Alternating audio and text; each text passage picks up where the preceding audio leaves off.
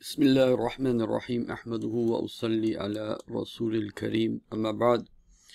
So after the Hamas leader Ismail has been killed, there's a few points of analysis I would like to share with you. Number one, some news sources are saying the bomb was brought into that particular place 2 months ago. So somehow it can be said that the people that were going to do this assassination knew where he would be, exactly in what room he would be. Of course, it was not his first time being there. Number two, there were other Iranians there too, including fighters, and they were not killed. Number three, that this clearly shows the situation Iran is internally and externally. Now you have two countries, Israel and Iran. Israel considers, whether it's true or not, but Israel considers the world around it is not friendly to it, that it is cornered. But Iran is really cornered. Iran is surrounded by countries that are not very friendly to it. And as you may know already, that the scientists were being assassinated in Iran, and it was happening on a regular basis. Then now recently the Hezbollah leaders have been assassinated one after the other. So one of the powers that Israel has at its disposal is the power of intelligence and the power of surveillance. And the second, it seems both in the case of Hezbollah as well as Iran, there are moles upon moles, intelligence operators within Iran, intelligence operators within Lebanon, and probably in the whole region, including Egypt, including Turkey, including Saudi Arabia, including the Emirates. Israel has put a web of informants for Israel, and it would particularly have these very active and listening to the media and whatever that they do, especially in these times of war. So Israel considers itself cornered, and Iran is being cornered. And Iran is being pushed to a place where it has to react. And the other thing that I want to share is that now there will be, because this man, the brother that was killed, this man was the leader of the peace negotiations. He was the one that was talking to Qatar, talking to the US, talking to Rome, talking to Egypt, and trying to negotiate, and they had made some headway in this regard, and he was moving forward in somewhat a very smart way, where he was able to use his intelligence to corner Netanyahu. Now that he's been killed, there will be no peace negotiations till at least the next president of the United States of America is brought on, because Qatar and these little countries, they really can't do anything until the US label is attached to the negotiations. And so, like at the time of Uthman radiallahu anh, we have in Iran a serious problem of internal, you can say, internal rebellion against Iran. And this is becoming more and more clear by the way its scientists have been killed, and now the way this has happened. Or is it the case that, as some people have questioned, that is Iran somehow trying to make good in terms of Israel and did this itself? Well, my response to that is simply that in analysis, in Sharia, using analysis, we go on the Zahir. We understand we live in an age of deception. But Iran didn't have much to win by helping Israel with this, it seems. even though the question remains. But we go, when we do an analysis, the Quran tells us in Surah Al-Kahf, وَلَا تُمَارِهِمْ إِلَّا مِرَاءً ظَاهِرًا. Don't argue with people except what is apparent. Look at the apparent. The apparent itself, if there's inconsistencies, will give you a picture that there's... When you see inconsistencies in the zahir, wait, this is inconsistent. Now you can... Because that will always be there. So we follow the principle Allah gave us in the Quran. Okay, so Israel is now, you know, the US has no leadership now. Biden is gone, basically. Kamala, she's going to be worried about her elections. She's not going to say anything to Israel. She needs that money.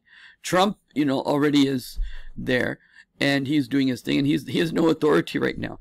So Iran's being pushed to the corner, and the problem here is, and this is a big issue that I do want to talk about, is that one of my big, great, close friends brought to me, is that, you know, Muslims always play the role of the victim. And we're not going to get out of our problem till we stop playing the victim. And what are the signs of being a victim? When you're not willing to stand on your own feet, but you're going to protest like beggars in front of others, you're a victim. When you're going to keep blaming Israel for what is happening to you or to the world, and you're going to keep blaming others for our problems, you're a victim. And you're, at that point, a jahil. Because until we don't learn to stand on our feet as Muslims, what do you think we will gain by these, oh, you have the right to protest and let your voice be known and so on and so forth? So, what's going to happen after your protests? And so Muslims intellectually are failing. Muslims intellectually are failing. Emotionally we're failing. Emotionally we're failing because we're not taking self-responsibility. We're not taking responsibility for ourselves as a people.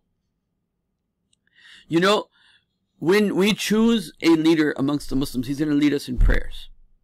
Or people come up to me and they question us, and they rightfully do. But, you know, what am I doing? I'm teaching classes. I'm leading some prayers. And they say, okay, do you know, we want to be close to you, so we want to know, you know, do you live in a simple life? Do you pray tahajjud?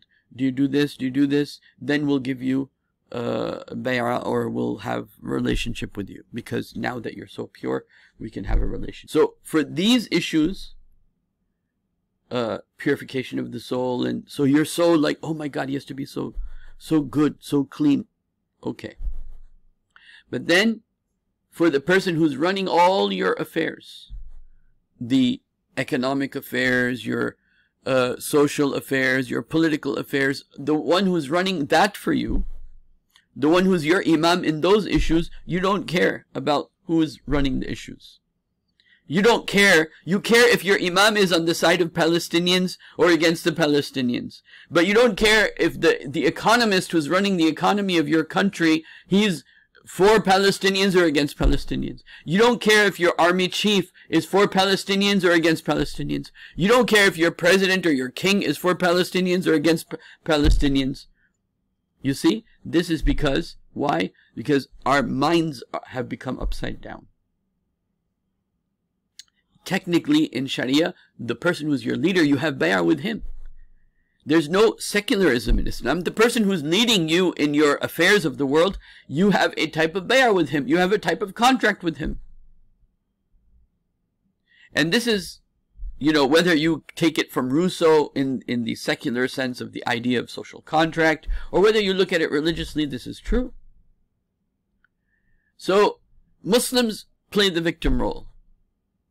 But we don't realize that these punishments are coming from Allah subhanahu wa ta'ala to the ummah of Muhammad sallallahu alaihi wasallam as a way to forgive those that need to be forgiven, i.e. those people that innocently get killed. This is their, you can say, excuse on the Day of Judgment. But the rest of us, our necks are going to be grabbed. That Muslims from all the way from Morocco to Indonesia, a whole line of Muslim countries, no one is able to take self-responsibility, that let us take responsibility for what happens? No.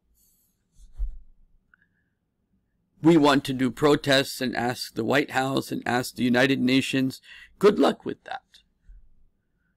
Because until you don't do tawbah, and what is the work that needs to be done? The work is complicated. Doing tawbah yourself, and then tawbah with your family, and then tawbah with your society, establishing the deen of Allah on your society, convincing the people that the deen of Allah is the easy way to go for this life in this world. In fact, let me mention this. One of our points of, or you can say sub-points of Aqidah, or one of the things mentioned in the Quran is that the deen of Allah is easy. It's the easy way of life. Alcohol and these liberalism, this is not the easy. To become gay is not easy. That's a very difficult way of life. What Allah has given us is a much better and easier way of life. In fact, I'm going to do a talk on that on that question, the deen is easy, probably in the main YouTube channel. But the point I wanted to make here is that Muslims need to come out of their victim mentality. We need to know who are the biggest criminals. We are the biggest criminals. Who is responsible for the killing of the Muslims of Palestine? The Muslims are responsible. Anyone who just points the finger at the other without looking at yourself, you're in delusion. You're in delusion. Okay, so let us continue now. The U.S. has lost its leadership, and this has made, by default, Israel has become the superpower of the world by the very point that America has completely lost its leadership right now. There's no Biden as a president, and Kamala Harris, she's not the president, and Trump is not the president. We have people vying for who's going to be the president for the next few months, and until then, Israel is not in control, is in control, not the U.S., okay? Not the Middle East, not the peace negotiators, not the United Nations, okay? All this happens while Netanyahu is in the U.S., while they're in the middle of the so-called peace talks, meaning this killing of this brother. Both Republicans and Democrats licking Israel's boots right now, like I mentioned. The meetings that were taking place in Rome, Egypt, and Qatar, and if you Google Hamas leaders in the last 10 years, most of them have all been killed. This shows Israel doesn't want to negotiate because it's killed other leaders that negotiate and are in that position. Iran is a wreck. Too many moles. Israel has deeply infiltrated into Iran. They can step by step detonate Iran, and the way you detonate a building. And this is what they're essentially doing. Okay? They're detonating Iran. And so what does this all mean? This means that Israel is right now in the perfect situation to move forward with its agenda to pave the way for the greater Israel. And this is something known. And this is the situation of Israel internally. And Netanyahu now is in a situation where he has to show victories after such big shame. And so he's going to try to do anything possible to bring about to show the people that, see, I gave you victory. And so America is not the leader anymore. Israel is the leader of the world already. And so now we are one step even closer to the saying of the Prophet sallallahu alaihi wasallam, Imranul Bayt al-Maqdas, Kharabul Yathrib. The building. And once they pave this whole way clear, then their next target will be the West Bank. And my advice to the Muslims of the West Bank, understanding you're dealing with a force that no one can help you against, because they are Ya'juj and Ma'juj. You can only, in a sense, defend yourself against them, but you can't overcome them. So the Muslims of the West Bank, they need to try to keep the Ya'juj and Ma'juj outside the wall as much as possible for as long as possible. And to take persecution without retaliation, like in civil disobedience, like the way the Prophet did it in Makkah sallallahu alaihi wasallam, to take persecution and to have sabrun jameel. Otherwise, they will come and just take the whole area and take Jerusalem the way that they want to. Number 2, when they break the walls, you should be ready to move outside the city areas, because they're going to take it over. And the Prophet told us they will take it over. And so build the tunnels like the ants build the tunnels in the communities of where the farmland is, in the communities where you can grow your food, outside the city. If you don't do this, you will be completely decimated. And whatever resistance you want to build will be only after you have moved outside the city and established these ant tunnels outside the city world. And you know what? This is going to be harsh, but a lot of Palestinians have also backstabbed Palestinians and Islam. If you look at the Palestinian community, for example, in America, you have very liberal Palestinians and you have very religious Palestinians. You have Palestinians, you know, that wear mini skirts, and you have Palestinians who what? Who are very religious. But as a community as a whole, when the adhan goes, they were not praying in the masjid. As a community. When the adhan went, they were playing on the pool tables rather than coming into the masjid. The masjids were empty. I went there 2 years ago when the adhan would happen. The masjids are empty. Al-Aqsa is not full. Fajr prayers are not full. And so, how people who needed the help of Allah were not looking for help from Allah. They wanted help through the means of dunya.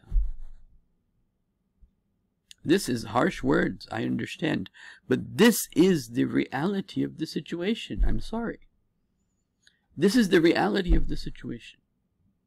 And the last thing that I want to mention is, when you kill a peace negotiator, what does it mean? When you kill an ambassador of a country, when you kill somebody who represents, you're calling for war. What happened at the time of Hudaybiyah, when Uthman radiallahu anhu was killed? When you killed the person that went to negotiate, well, then you're calling for war. And so this is what they've done. They want war. So be very clear. Israel wants war, number 1. Number 2, they will continue to push things to a point of no return. So by the time Trump comes on board, or whoever comes on board, by the time they come on board, they will have no choice but to deal with the cards that they're given. And if they're in a situation that now they will be put in a situation they have to move in a certain direction for many, many reasons. They're going to bring Trump into a world where there's already chaos, and he can only solve the chaos that he's in by the advice of more chaos.